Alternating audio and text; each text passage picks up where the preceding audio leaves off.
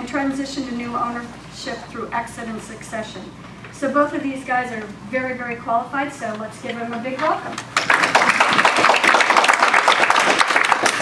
Pam, thank you very much for inviting us to be here. Absolutely. To share a little bit of knowledge wealth here. We're tag teaming this even though we've never worked together except for this project. So we have sort of different perspectives and maybe some different stories to bring to the presentation. As a person who's been in the audience for these kinds of presentations, we have 20 slides worth of stuff, but we also want to try to bring in some real life stories as to some of the things we've seen in the real world. Mostly I think we'll focus on things not to do with respect to those stories we can learn from that.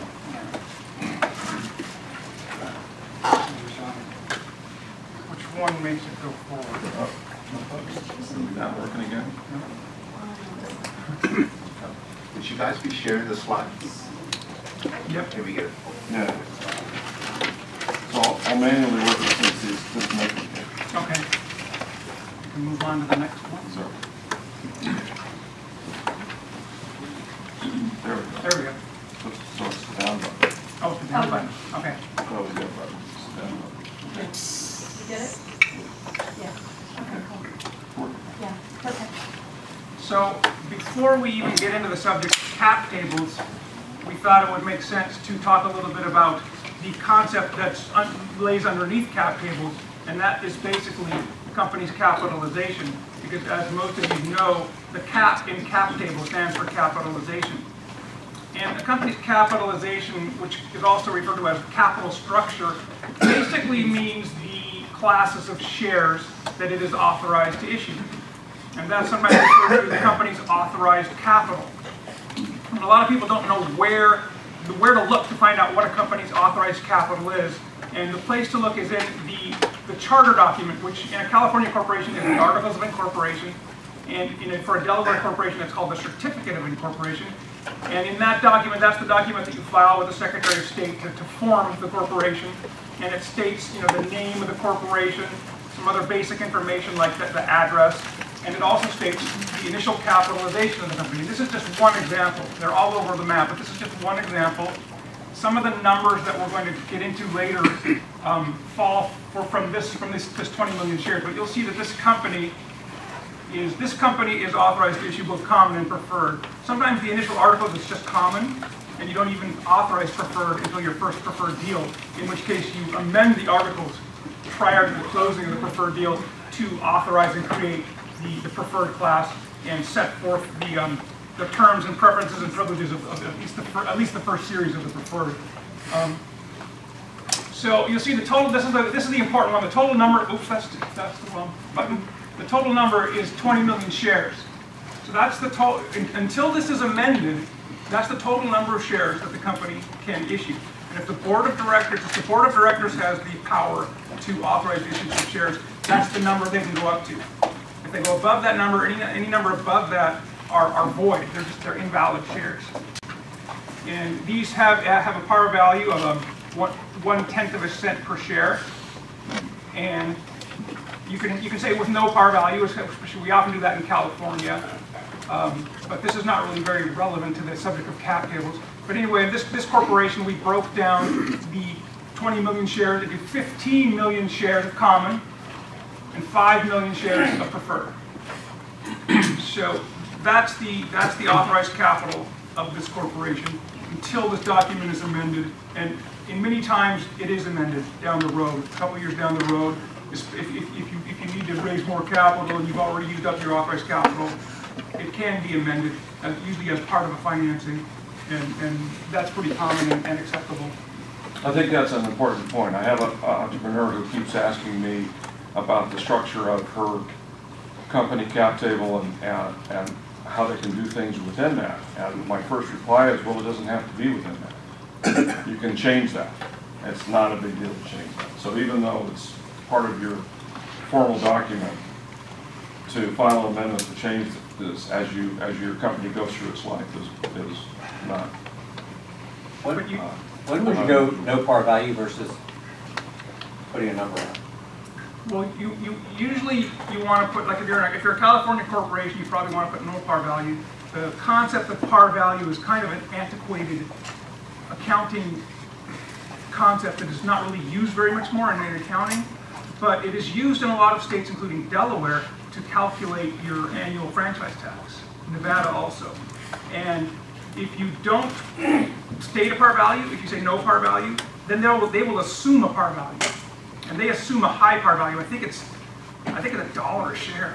And then they calculate your tax on that. Or it might be 1 cent a share. But if you make the mistake and say no par value in Delaware and you have like 20 million shares, and they go through the calculations, I've seen people with their annual franchise tax in like the hundreds of thousands of dollars, you know, and then that creates a mess because then you got to go, oh wait, you know, you got to put on the brakes. I need to amend it. You can get, you know, nobody ever actually has to pay that much of a tax, but it's a royal hassle to get out of that.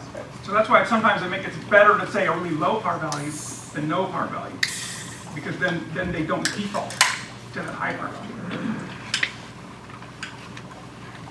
There's the next one. Okay, so, oh, okay, yeah.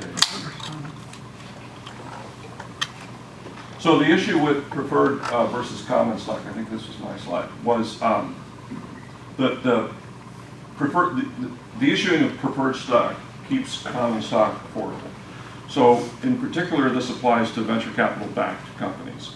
Usually the founders and the employees are the common stock holders, and preferred stock is what venture capitalists will buy. Because there are preferences involved in preferred stock, which is why they call it that, it can have a higher price than what the common stock will have. It also usually puts, in a liquidation scenario, the preferred stock in front of the common stock. So the old rule was a 10-to-1 ratio on the price. So if you have 10-cent common stock, you would have a $1 value preferred stock. Ignore that rule because it's not allowed anymore.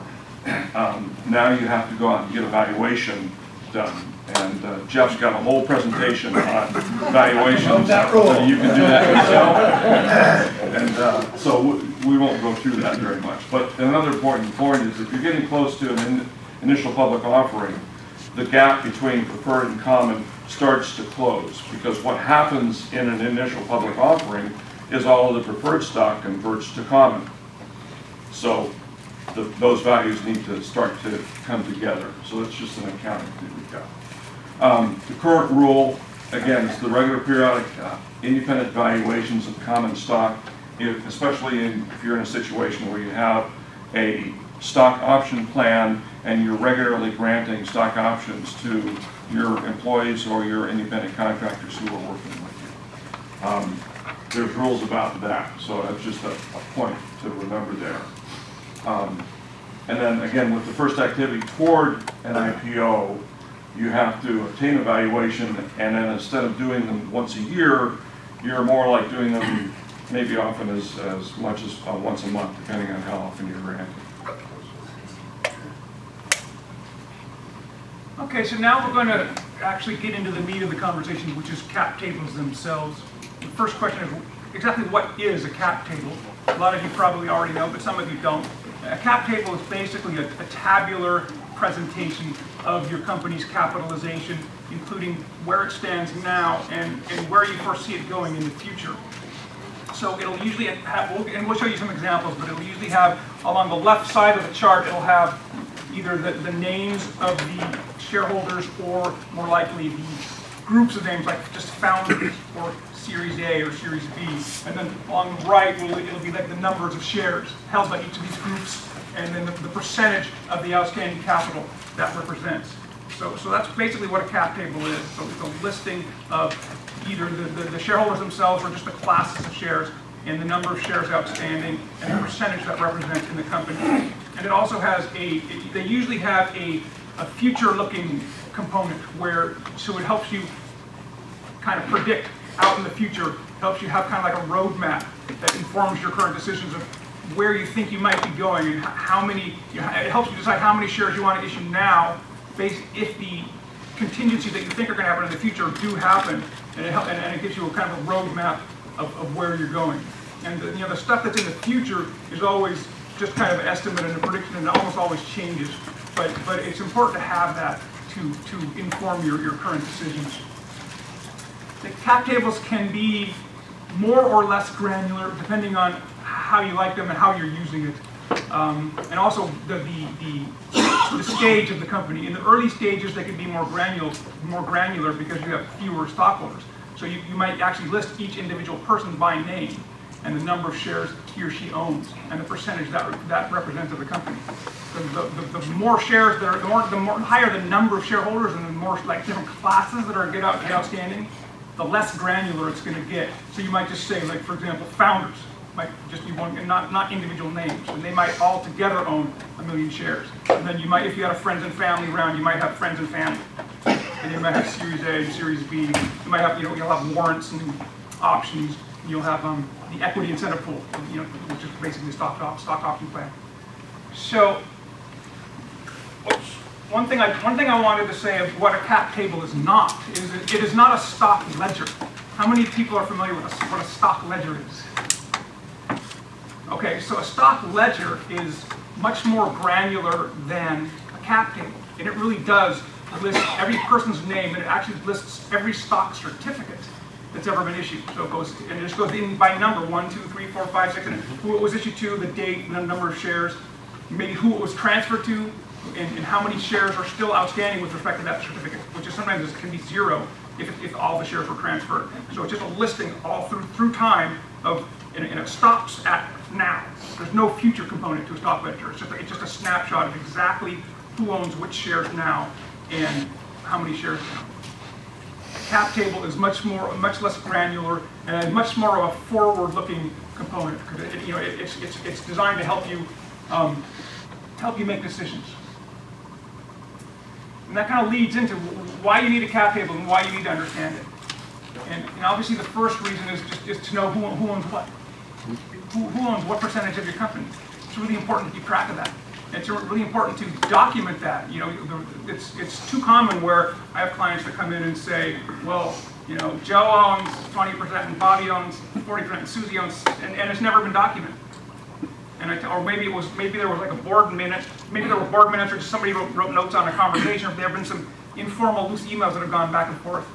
But there's never been a board resolution authorizing the issuance of shares to these people. There's no stock purchase agreement, there's no stock certificates, there's no stock ledger. Those people don't own any shares. Nobody owns any shares. Unless they can go into a court and prove by evidence that they own shares, and you don't want to have to go into that. So I see a lot of situations, for example, in the formation of a company or in the early months of the company where the founders are issued or granted founders shares, common stock, usually in exchange for their sweat and tears and intellectual property and that kind of stuff. And sometimes it gets on the cap table, sometimes it doesn't. Most of the times, unfortunately, it doesn't get into the accounting books. And then you have your accounting books and your cap table out of sync. So that's one of the reasons you need to keep your cap table, and you need to sync it with your books as well as with your attorney who may be keeping your stock ledger. So as an example, a large law firm keeps the stock ledger for one of my clients, and every month, because I've got the board meeting and other reporting requirements, I match the cap table that I keep in Excel to their records that they keep on file. And it's kind of interesting how many months I have to carry a reconciling item because it takes a while for them to catch up on granting a stock option or making a change in a stock transfer and those kind of things. But it's important to keep on top of that, and so that way you know who owns what. You'll know how many votes or shares you need to make a change. We talked about changing the capitalization of the company in the articles or certificate of incorporation. That's a shareholder vote, so you need to know how many votes you need to pass that kind of a resolution. And you need to make sure that you don't exceed your authorized capital. I had a story there where this was a company that I think it was Series B, and we were moving towards Series C. We borrowed money from the venture capitalists who had already funded the company, And with that borrowing, they were issued warrants. And when it came around to December 31st, we didn't realize till after the fact that we had actually exceeded our authorized capitalization with the number of shares that the warrants potentially could convert to when the notes convert to account. And so it caused us a little bit of an accounting issue at the end of the year when we went through the audit for that. So not only do you have to make sure that your authorized capital is greater than all of your outstanding equity that people actually hold, but it also needs to be greater than the outstanding equity that option holders and warrant holders potentially could owe or own.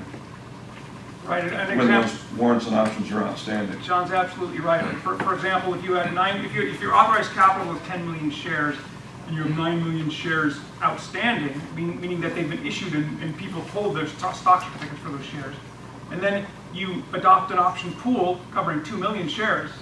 Now, those shares have not, the options may not have been granted, or even if they're granted, the optionees may not have exercised their options, and yet you're still basically in excess of your authorized capital. Yeah. You've got to kind of assume that those shares could be issued any day, so you better increase your authorized capital to cover those shares. The situation in the warrants that I was talking about, the warrants could convert to Series B shares, the shares already issued at the Series B price, or they could convert to the Series C shares. Series C had not been issued and had not been priced yet at that point. And so you don't have to take that into account, but you do have to assume that they'll convert to Series B shares at the Series B price, and there weren't enough authorized shares to cover that conversion at the point in time. So, a quick question, to issue more shares, you need the majority, what percentage? So issuing shares is different than authorizing shares. So is your question about issuing or authorizing? Say you're short of shares and you want to keep options. How do you go about that? You need a director's meeting and... Well, so it's a two-step process, let's say. First, you need to have a sufficient number of authorized shares, and that needs to be on file with your state of incorporation. And then, once you're past that, to issue more shares to one shareholder is probably a board approval, or does it require a shareholder approval? No, just board approval. Board approval if it's on conditions that are already acceptable to existing shareholders. So, But if it's a new condition in terms, then that could be a different story. so the board can issue more shares, which will change the value of the shares everybody's holding at the moment, right? Right. It will diminish. Right. Yeah. Isn't that a venture capitalist? Isn't that dangerous for him? He doesn't have the majority? Yes, which is why most venture capitalists control the majority Oh. in situations where they're investing. And that isn't, There's a question back there. Question real quick, when is the realization of these shares actually put into the accounting table, so to speak, in the accounting practice? So, I mean, if you issue 10,000 shares, are those automatically listed as realized, or is it when people sell those shares, turn them in, or how does that all work? Are there different reasons to do that? I mean, do you want to always have them realized? So I'm not sure what you mean by realized. If a share is issued and numbered, it's outstanding. So it's on the cap table. Okay. If an option is issued, the shares related to the option are not outstanding until the option is exercised. That's bad, yeah. So we have a slide, we'll be talking about actual outstanding shares versus fully diluted share count. So maybe that'll help clear that up in the slides. So you said something about if it's one shareholder, it only needs, if you're issuing shares to just one shareholder, it only needs board approval. So under what conditions would you need a shareholder vote, and would the shareholder vote just be a simple majority? Okay, so that was, the one was an example. So if a shareholder is coming in under the same terms and conditions as already exist with existing shareholders, then nothing changes, you're just issuing more shares, you can do that. However, if a new shareholder is coming in and requiring different terms and conditions, the existing shareholders typically have the right to approve or disapprove those new terms and conditions. Okay. So that's really what the issue is. That's why when, like if you're going from Series B to Series C, Series B is a term sheet, it's a proposed, this is what we want to do, and the Series B to Series A and the common shareholders all get to vote on whether they're going to accept Series C's terms and conditions or not. And it's just a simple majority? Depends on the agreement of the B, A, and the common shareholders. They may have, in previous documents, decided that it needs to be a 2/3 majority. It just depends on what the agreements are. Default in the corporate code is a majority. Right. But the individual company and its investors can agree upon a supermajority if the investors insist on it. Okay? But the most important thing in my mind, the most use that I and my clients get out of cap tables is to kind of project possible future scenarios and make informed decisions based on those projections. So you've got your Excel spreadsheet, it's mostly Excel usually, and you have some existing numbers, and you want to play out various scenarios. So you want to say, for example, what happens if we issue X number of shares? Let's get to our, for example, to this new CTO that we're trying to hire. You know, what if we said we want to give him X% of the company? How many shares is that? Or if you're doing it by number of shares, well, what percentage of the company is 2 million shares or whatever, 150,000 shares, and how much will that dilute everybody else? And you can just plug that. You can plug you've got formulas in your cap table. So if you just plug in there 2 million shares, it goes and it calculates what happens. And then you can say, well, how about if we just give them 1 million shares? And you type in 1 million, and it goes and it calculates all the different, the amounts that it dilutes everybody else. And you can do the same thing with a proposed financing deal where you have, you can plug in different variables, like, for example, different pre-money valuations, or different dollar amounts being invested, or a different percentage of the company that the investors are asking to buy with that given dollar amount of money. And you can change the variables, and you can predict what's going to happen. So, if the company is provided with a term sheet by the investors, and the investors say, well, we want to buy 20%. We think you're, worth $4 million now pre-money, and we're going to give you, we want to put in $1 million in your company, so that'll make it you worth $5 million post-money. We want 20%. Well, how many shares is that? And the cap table helps you figure out how many shares that is, and it shows how much everybody else gets paid. So that's really the brilliant thing with cap tables, in my experience. Okay. Would you agree with that, John? Yeah. Yeah. Oh, and the other thing is, like, if you're trying to figure out, okay, should we put, how many shares should we put in our equity incentive pool? Should it be, 2 million? Should it be 3 million? What percentage of the company will that be? Usually you talk percentage first. Like, it's common to have it to be around 20 to 30%. But you can plug in different numbers to figure out what that percent is, and again, the effect of dilution on everybody else. Are you actually going to show us an example of Yeah. Yeah. table? Yeah. So you're talking about an incentive pool, are you talking about stock or stock options or both? It can be either or both. It can be restricted stock, it can be stock options, it can even be more exotic animals like RSUs and RSAs and things. So some of the pitfalls of not keeping a cap table is it can actually hold you up on making informed decisions. So I have a client who's got a real simple cap table. One person owns 50%, the other person owns 50%.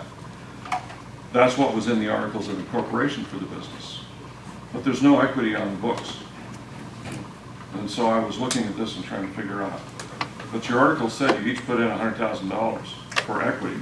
How come there's no equity on the books? So we dug back 7 years and ended up sort of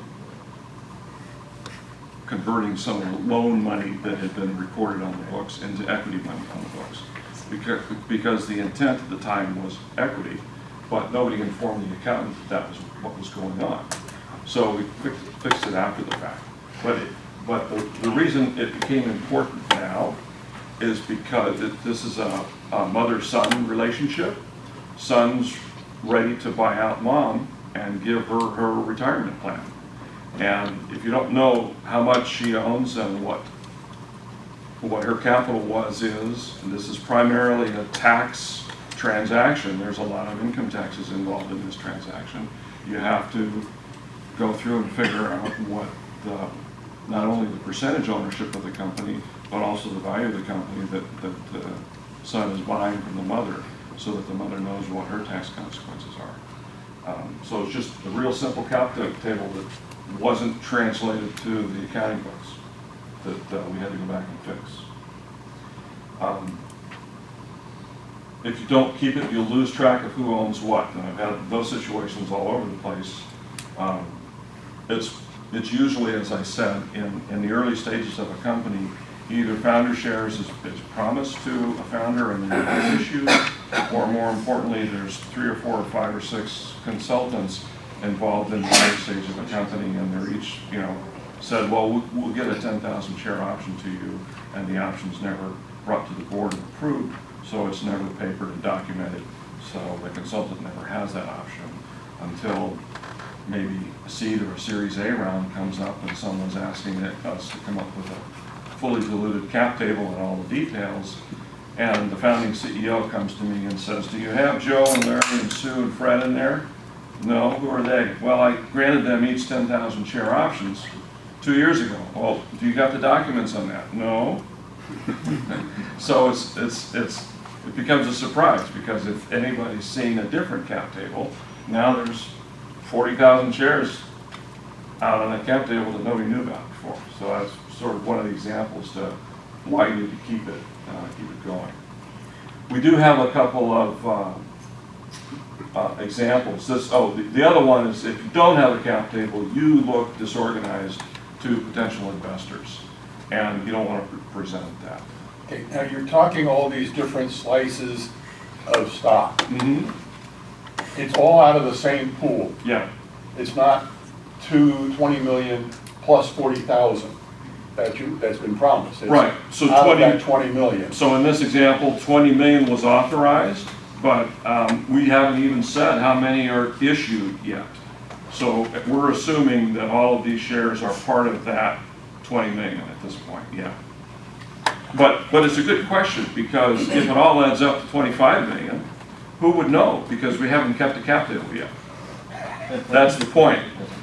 If you didn't keep track of it, you wouldn't know. So yeah, Chuck. John, as a little aside to your verbal promise or granting options to a bunch of people, the consultant, whoever got granted, is a very disadvantaged, because if the value of the company has gone up, he all of a sudden could either be a taxable income for that amount if it's above what the valuation was when he thought he got the options, or when does the strike period start?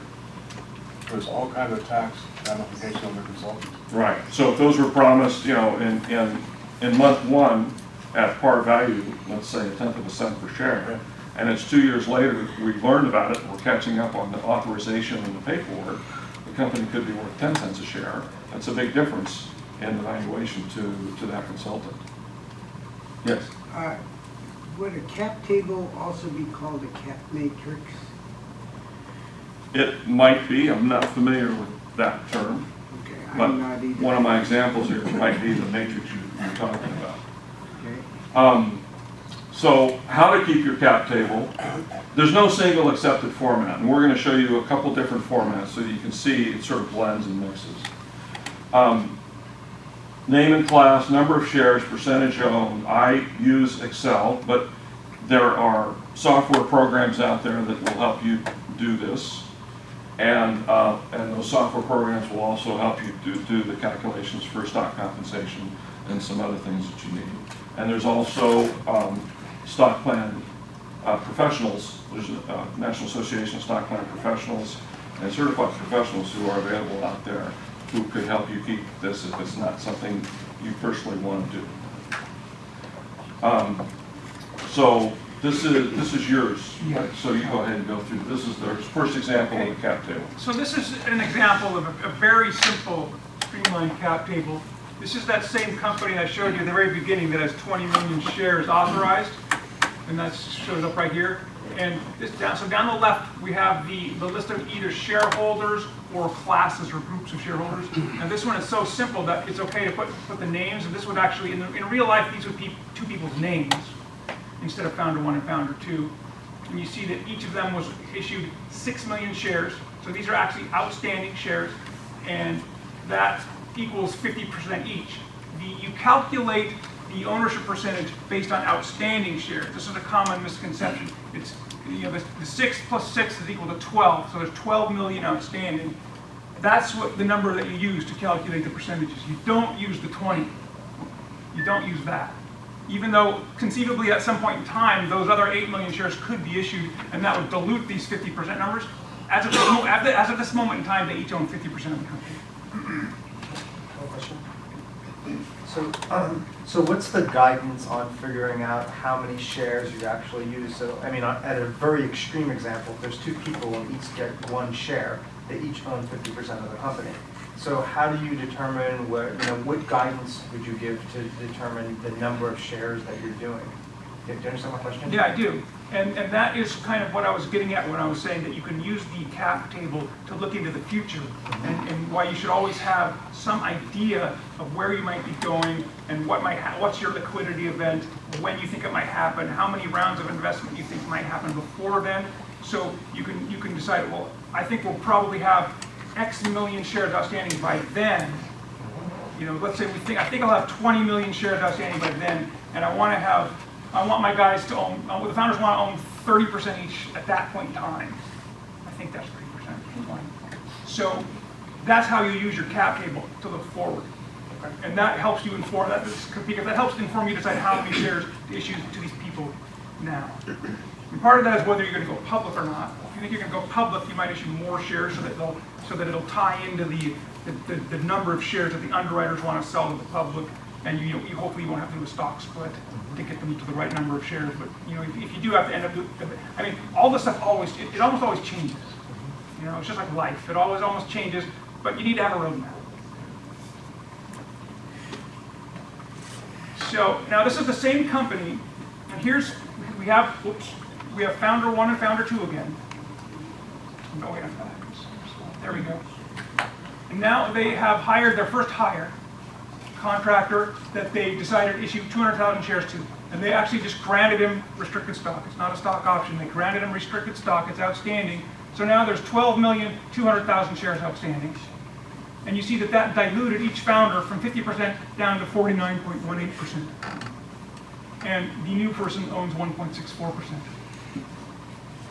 And again, the number that you calculate each person's percentages off of is based on the number outstanding, not the number authorized. Now, if instead of issuing one person 200,000 shares, let's say they adopted a stock option plan or an equity incentive plan with a pool of 3 million shares. Okay, now, those 3 million shares are not yet outstanding. Nobody owns them yet. But any investor who's calculating what percentage of the company their money is going to buy is going to assume that those shares will be issued. And therefore, they want to do the numbers based on the issuance of those shares so that the issuance of those shares won't dilute them. Now we call that outstanding on a fully diluted basis. So if you take the 2 founders that own 12 million that are actually outstanding, and the 3 million shares that are covered by the equity incentive pool that will probably eventually be issued, now we have 15 million outstanding on a fully diluted basis.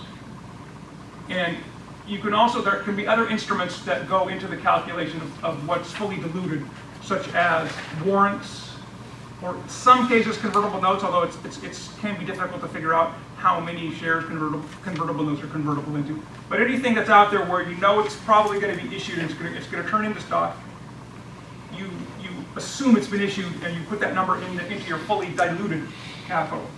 So in this case, on a fully diluted basis, each founder owns 40%. And the option pool, the employees that are going to get shares through options or other forms of equity compensation, that pool owns 20%.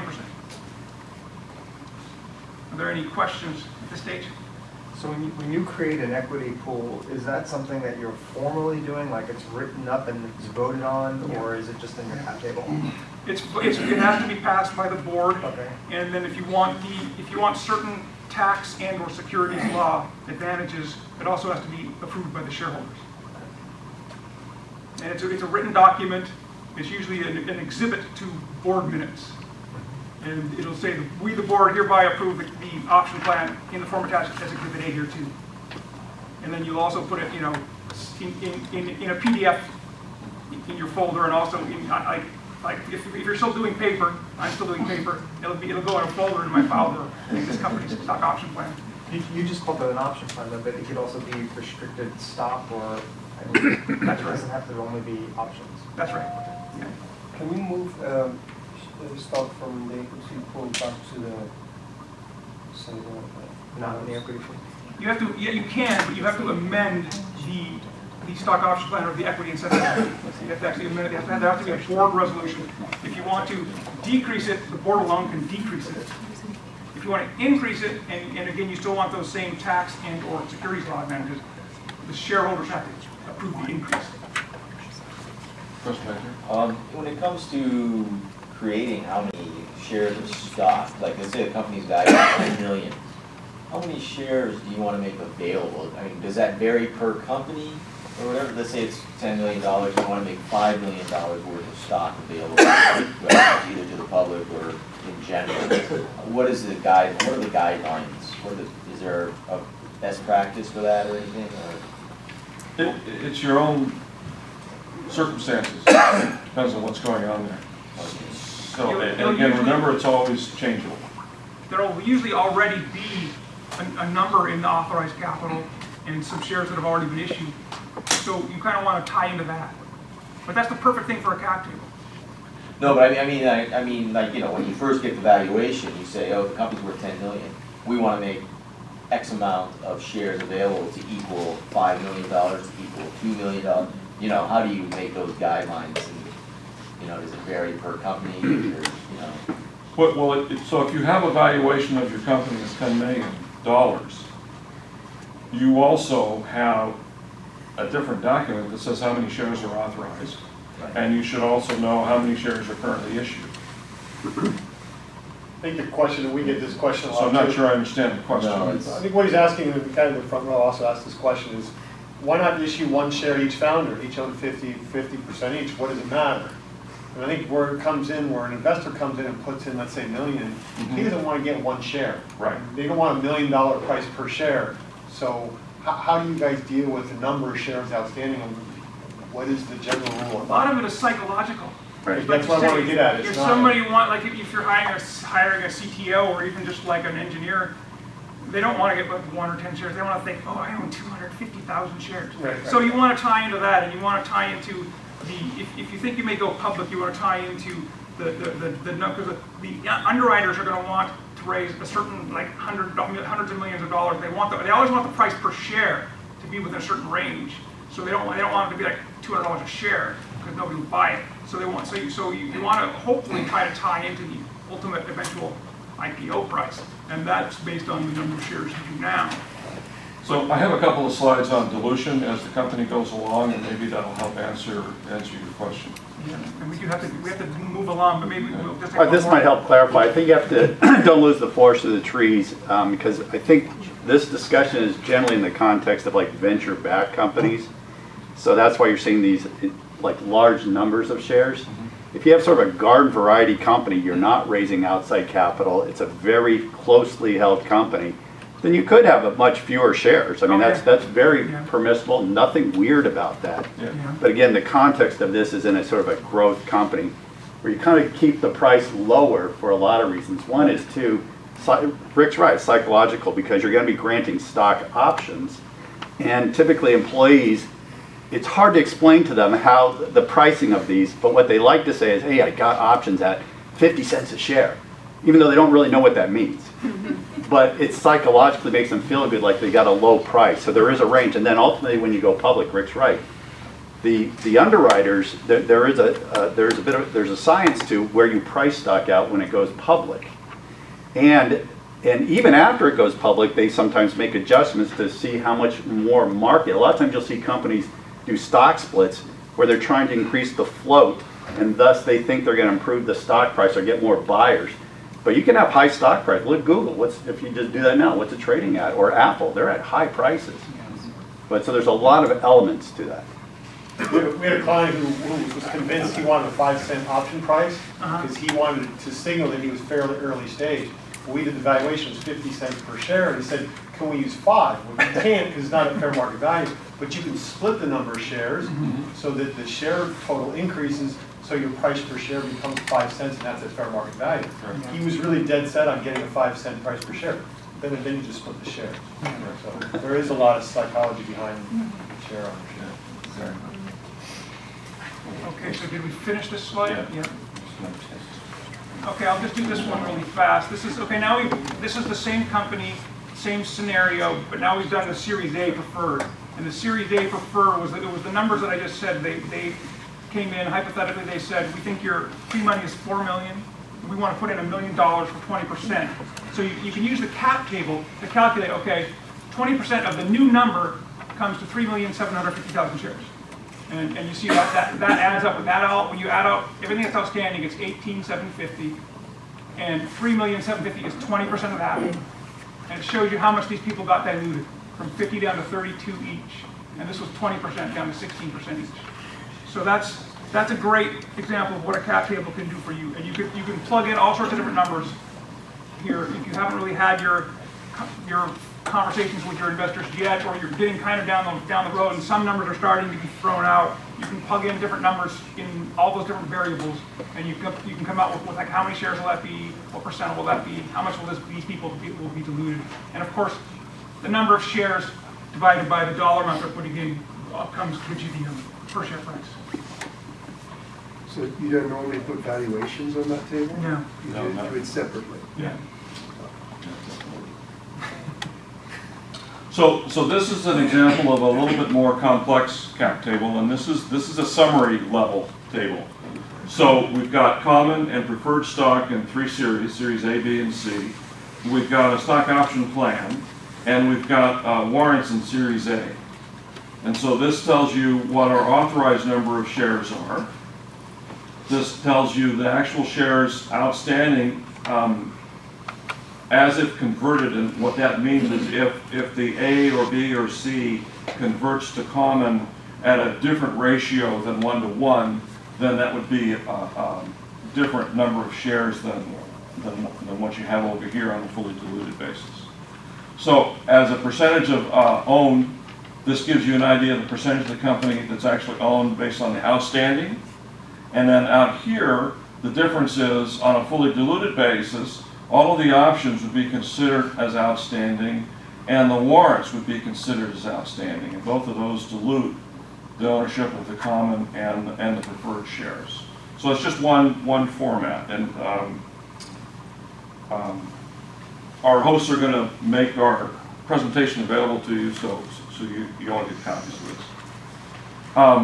Another way to look at a cap table that's a little bit more detailed is by listing of shareholder or maybe shareholder groups, and then across the top, each type of series that is issued.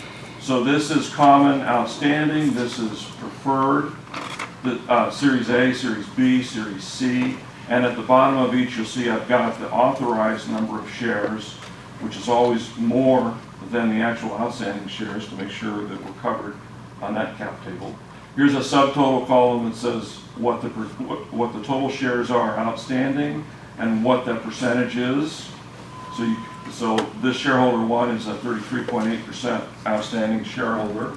But then when you add in the options that are available in the warrants, shareholder 1 becomes a 29.3% shareholder on a fully diluted basis because these additional options and warrants are outstanding. So these options will convert to common shares when the person who owns the option exercises those shares, and the person who, or people who own this warrant, those will convert to Series A. So that helps with the price of how, on what those will convert out. The price based on the granting of the option date and when the warrant was initialized. So those are all preset. So that's sort of the examples of different forms of cap tables out here. I'm going to switch gears a little bit and maybe try to answer some of your questions about dilution. And I've got about 3 minutes to do this, so I'm going to go real quick. So this is where Rick was talking about trying to plan ahead for your cap table. So let's say that in Series A, you're 50% founders owners with 50% Series A. You had, I've got some numbers on it later, so I won't do some numbers now. In Series B, you create an option pool that's 10% of the company, and a Series B shareholder comes in and buys 30% of the company. So now your 50% is diluted to 30%. And you can actually run the numbers to figure out the answers to these. In Series C, we have a new shareholder coming in for 25% of the company. And I think we're refreshing the option, well, no, the option pool stays the same, so it's diluted to 7.5%. And founders are diluted to 22.5%. So then a mezzanine round is sort of unusual. If you're going toward an initial public offering, you might have a mezzanine round done by your investment banker to get you from the point where you've run out of cash on your Series C and you're not quite ready to go public yet. But that's going to cost you some dilution as well. So the question is sort of, is dilution a good thing? In this particular example, it is, and I'll show you why. Initially, the company was valued at $1 million.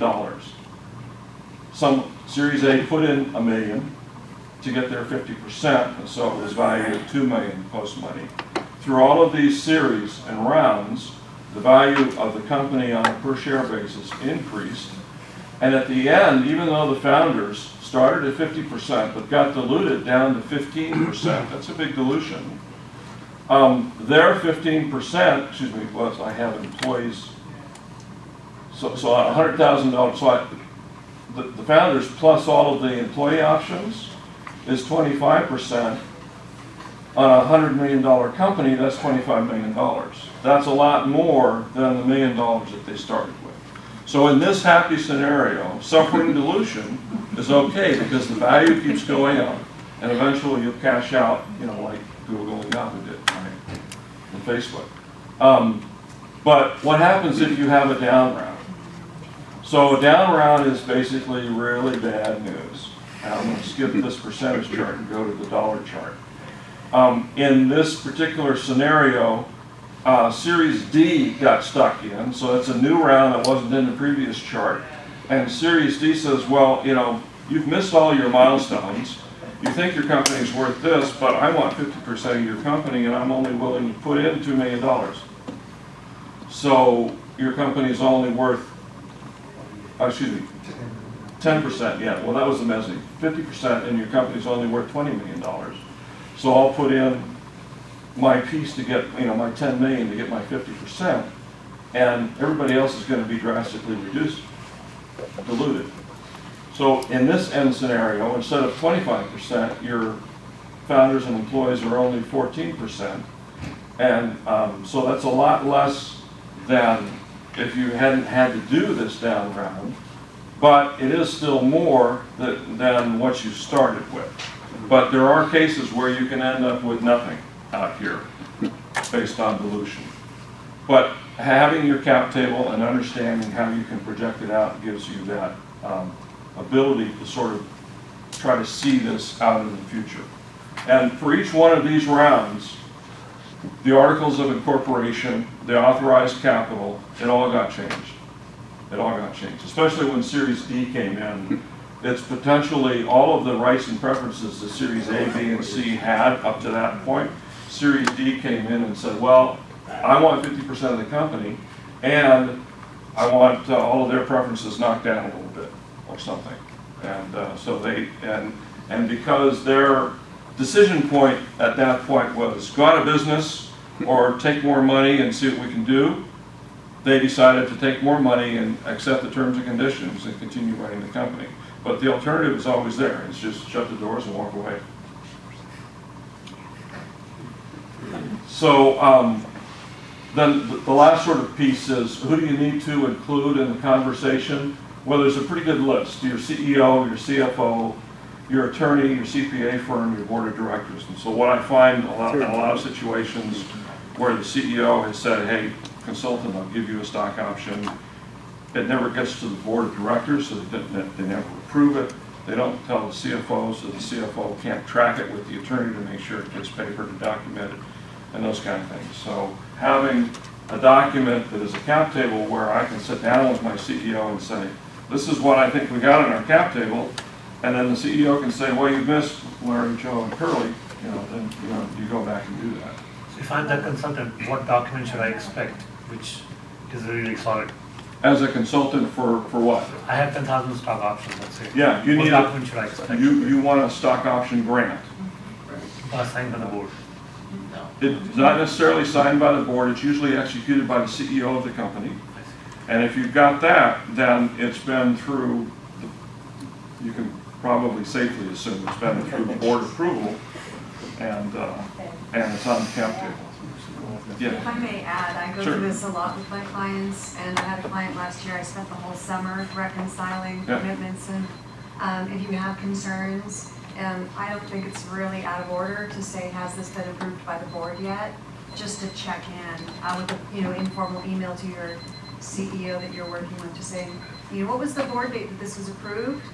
Just so you have that comfort of knowing, because if they can't give you a date, then you may not have. Get a copy of the plan. If you have an offer letter of employment, or if you have a consulting agreement, and in either one of those documents it says we're going to give you a 10,000 share option, you don't have a stock option. All you have is a consulting agreement or an offer letter of employment. But either one of those documents is not a stock option. And so if that's all you have, you don't have your stock option yet. If anyone would like that very simple cap table I showed at the beginning, if you want a generic version of that with no numbers in it, feel free to come up afterward and give me your business card or shoot me an email, and I'm happy to send you the Excel file that was based on. You can also find things like that online too. Yeah. I am a certified equity professional and do all of this, the cap table, the stock option programs, and I have business cards. Okay, good resource. Just an FYI. So that's the formal presentation. This is our contact information. It's interesting that the next seminar is on how to create a company name. Just like ASLCPA, I thought it'd make it easy, just back to CFO. May I ask a question? Sure. I come up with this particular issue a lot with many of my early stage clients, and I just say call your counsel, but I'm curious if I can give a more informed answer. So I have a lot of early founders who, they've done their Cert of Inc. with a little company in Delaware, and they get their Cert of Inc. and maybe some really vanilla bylaws. And then oftentimes there will be a board consent that says founder A, you have 4 million shares, and founder B, you have 3.5 million shares. And then nothing ever happens again.